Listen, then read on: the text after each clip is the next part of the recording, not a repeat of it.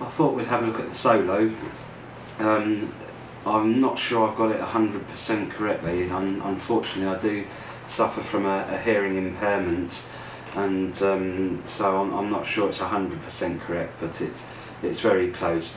It seems very easy to play, so you should be able to pick it up quite quickly. If you just place your third finger on the 5th fret of the 2nd string there, you're going to be sliding up to the 7th fret, then back to the 5th fret, and ending on the 7th fret of the 3rd string. So it's... Then play the 7th fret of the 2nd string, followed by the 7th fret of the 1st string, followed by the notes on the 5th fret of the 1st string. Then back to the 7th fret of the 2nd string. Then the 6th fret of the 3rd string, followed by the 7th fret of the 3rd string, followed by the note on the 5th fret of the 1st string, ending on the 6th fret of the 3rd string there. So put it all together.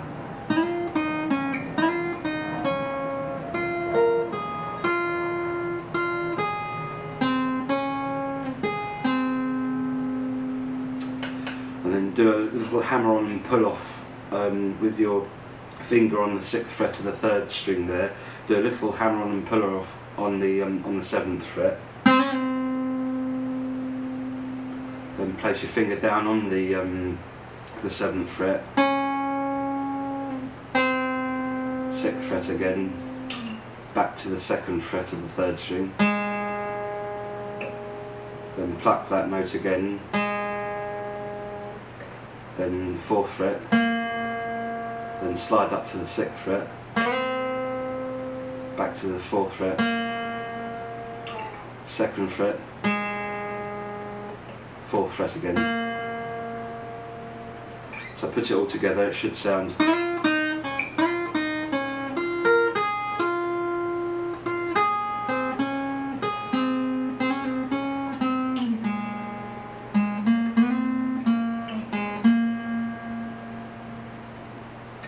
The next part is very similar again.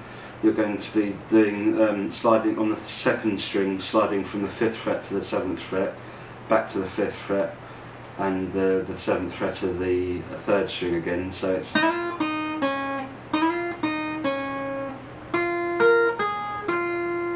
7th fret of the 2nd string, 7th fret of the 1st string, back to the 5th fret of the 1st string, and ending on the 7th fret of the 2nd string again. 7th fret of the 2nd string, 5th fret of the 1st string, 6th fret of the 3rd string, followed by the 7th fret of the 3rd string, 5th fret of the 1st string, 6th fret of the 3rd string, and then you're going to from the 7th fret of the 2nd string, you're going to slide up to the 8th fret and back again. So it's,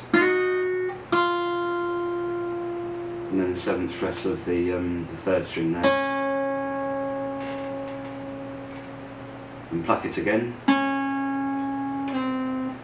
and then back to the 6th fret of the 3rd string, then back to the 4th fret, and that's it.